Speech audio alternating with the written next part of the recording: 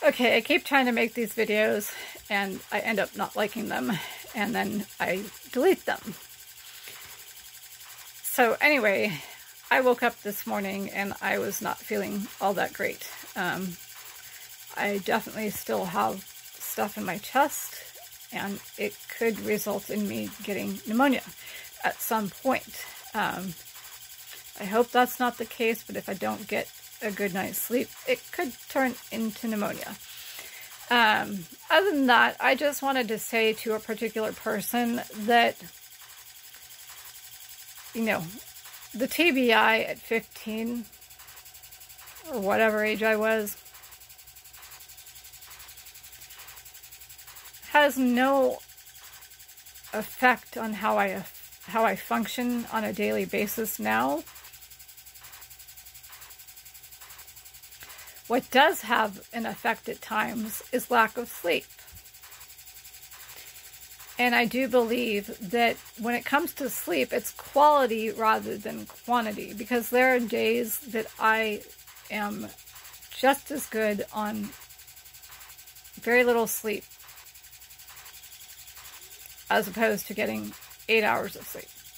There are other days where lack of sleep means that my memory will be somewhat impaired.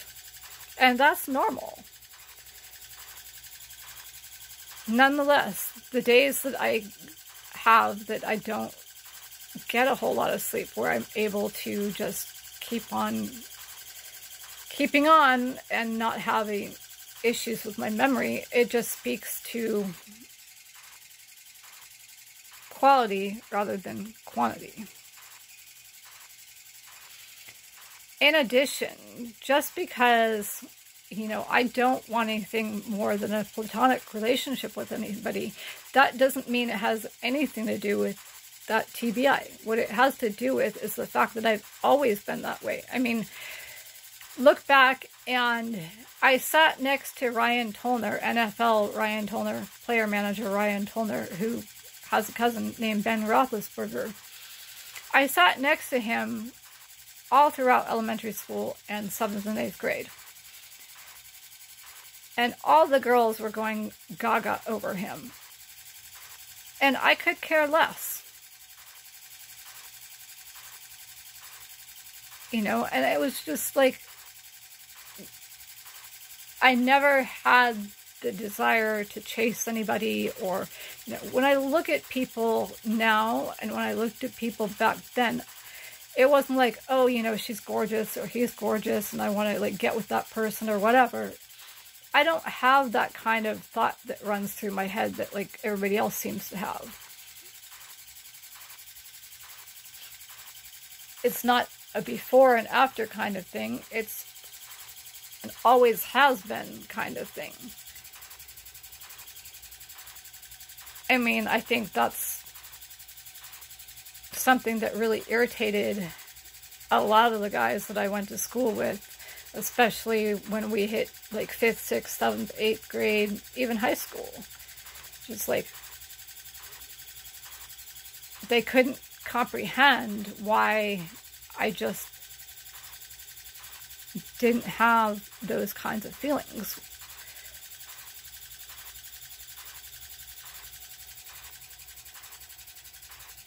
I am the same person that I was before that I am now. I went through a bumpy few years, more than a few years, but that has nothing to do with my TBI. That just has to do with the fact that, you know, I really just was very naive.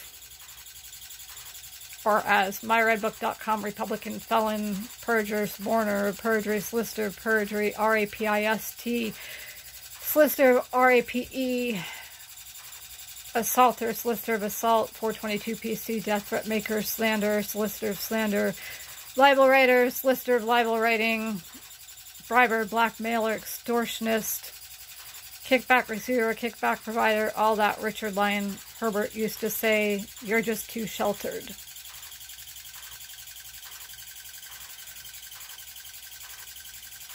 You know, I know a lot more now than I did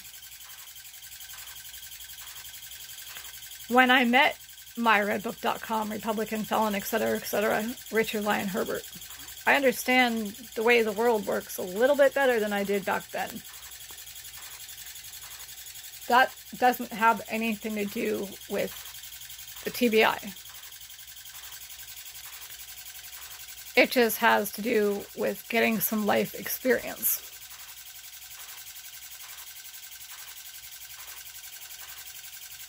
On that note, there are things that I feel are unnecessary for people to go through.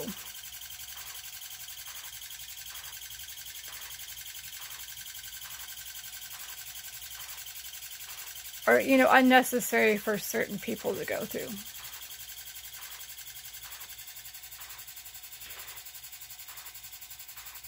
Like, I could have gone through my whole life not knowing what BDSM is, and I would be fine. I could have gone my whole life without knowing about certain aspects of BDSM, and I would be fine.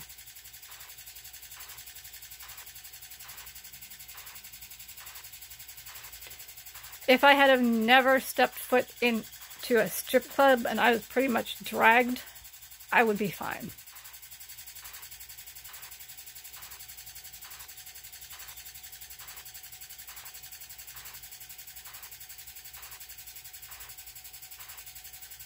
If I never learned what swinging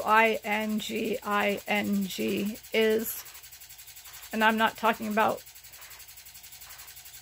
kind of swing on a playground, I would be fine.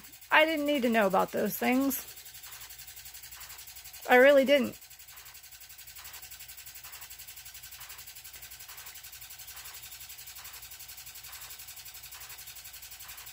And again, that has nothing to do with the TBI.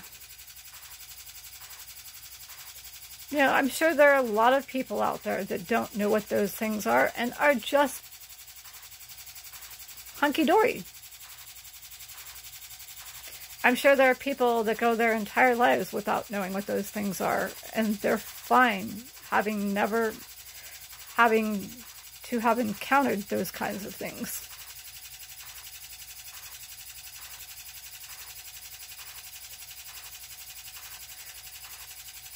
And in terms of my ADHD, I don't know. I don't think psychiatrists even have any concept of how ADHD affects a person, really. I mean, I know that it's more difficult for me to learn things that I really have no interest in. That is absolutely true for those of us with ADHD, at least for me. Like, I hate history. I hate history with a passion. Learning all those dates and all the generals' names and all the majors' names, I could care less about. I have no interest, and therefore it takes me a whole lot longer to learn that kind of stuff.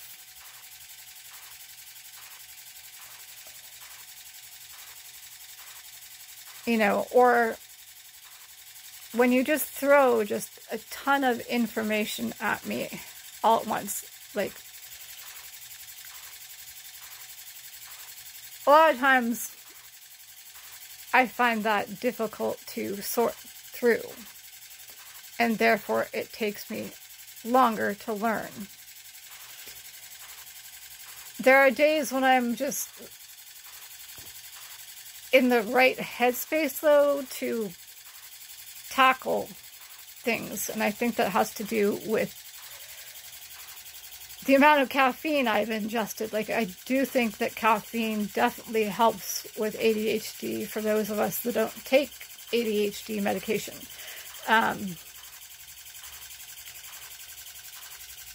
If I've had enough caffeine, I feel like almost anything is easier to get through, even the stuff that I just typically have no interest in.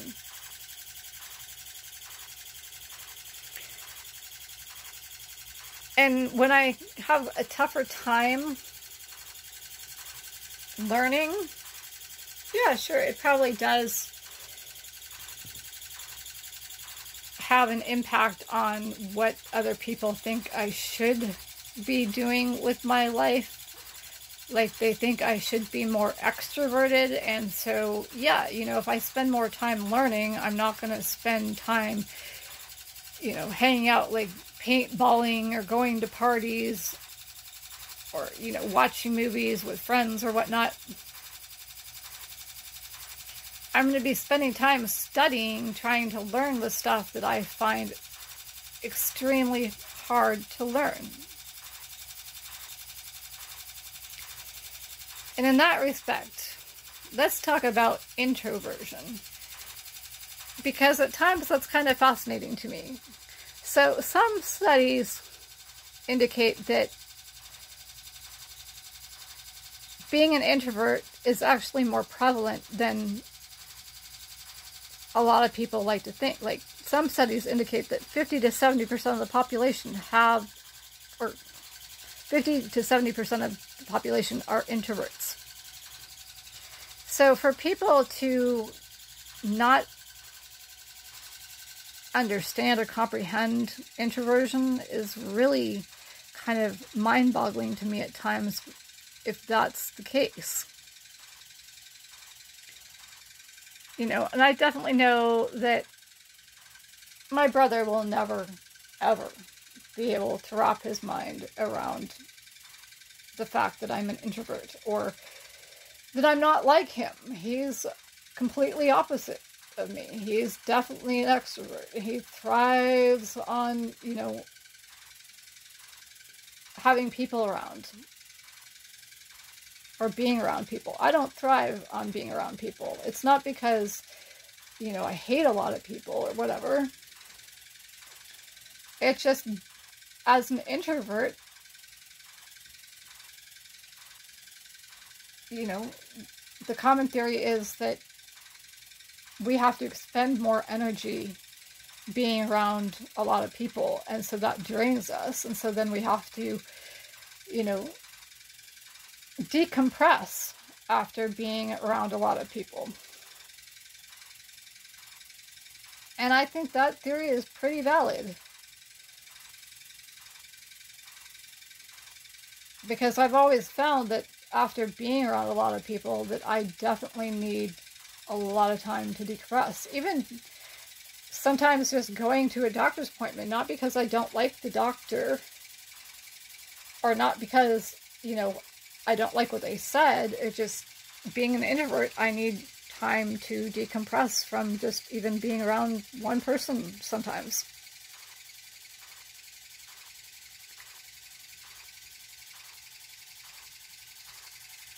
You know, and just because you can't grasp that someone can be an introvert, that doesn't mean that has anything to do with a TBI that they once had.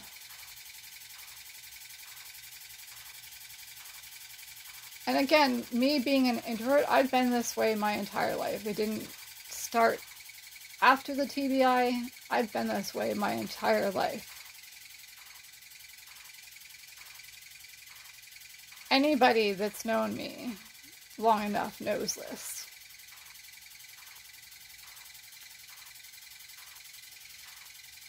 And kind of on the same wavelength, I guess. You know, there are 8 billion people in this world.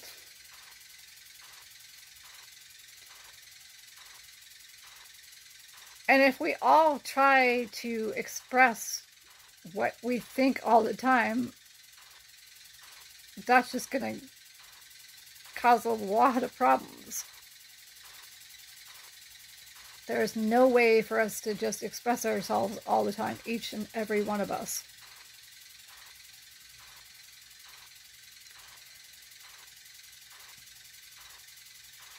So yeah, that also comes into play, for me at least, because I feel like other people need to be heard as well, not just me. And then there are things that I just don't think that you have to say at all. I'll give you a good sample. So when I first met MyRedBook.com Republican pretending to be Dr. Ari Kriegsman, corrupt DOJ Ari Kriegsman, yeah, the first thing I noticed about him was his height. How could I not? He's 6'6", I'm 5'3". There's a little bit of a difference there.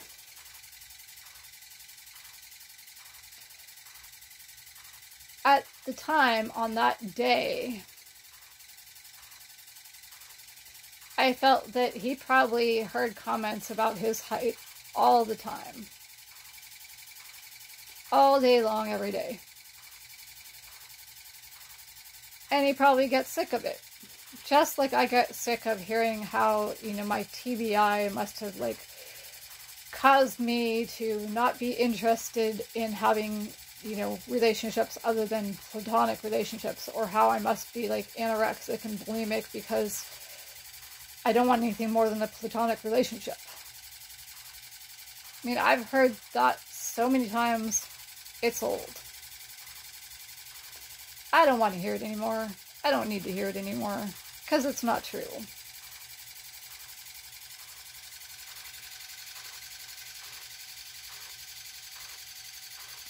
So there's just things that I feel you don't need to say.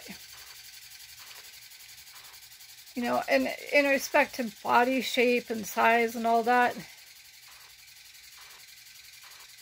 leave that alone, because really what should matter is who the person is at their core, not what you see on the outside. There are so many things to consider when you look at a person and look at the outside of them. Do they have hypothyroidism? Do they have hyperthyroidism? Do they have what's known in some circles, or, some people might call it gigantism or dwarfism?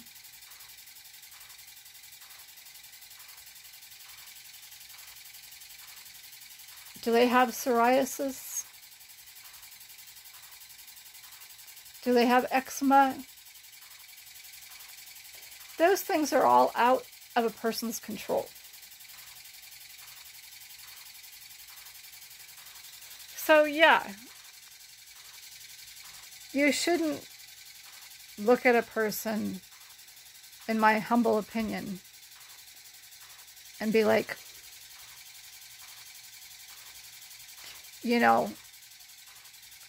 they must be heavy because they eat a lot. No, I have a family member who has hypothyroidism, and that person isn't actually particularly heavy. They are heavier than probably your, supermodel that's 5'9" and 110 pounds. But they're not like 300 or 400 or 500 or 600 pounds.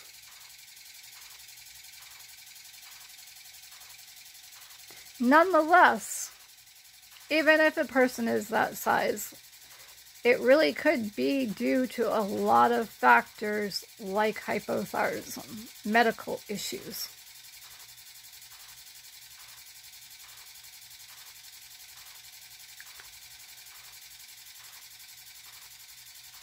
So there's really no reason to comment on a person's appearance because there are a lot of medical things that could be going on with a person.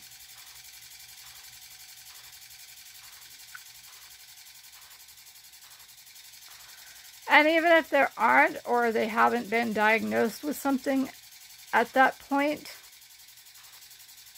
if they're comfortable in their own skin, then there's no reason for you to comment, in my humble opinion.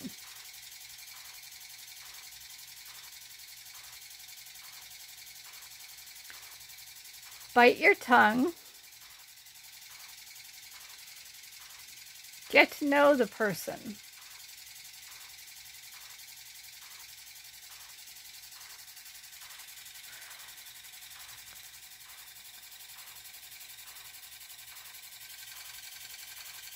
You know, on top of that,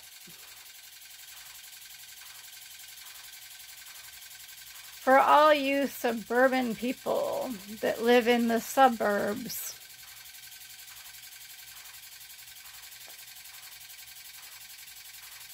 maybe you should get to know some people that don't live in the suburbs or haven't always lived in the suburbs.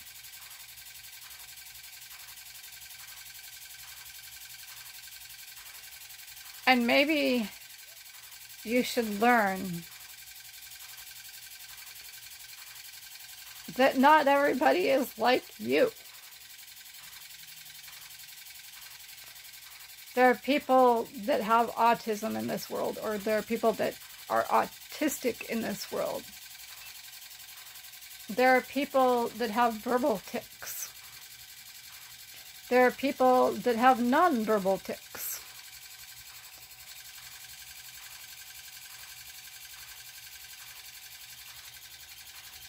There are people that just don't think like you do.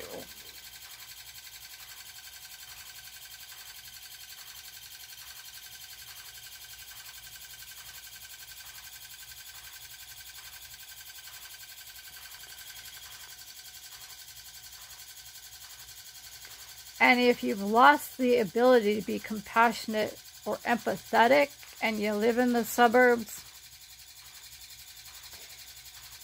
maybe you should work on that. And that's where I'm ending this video.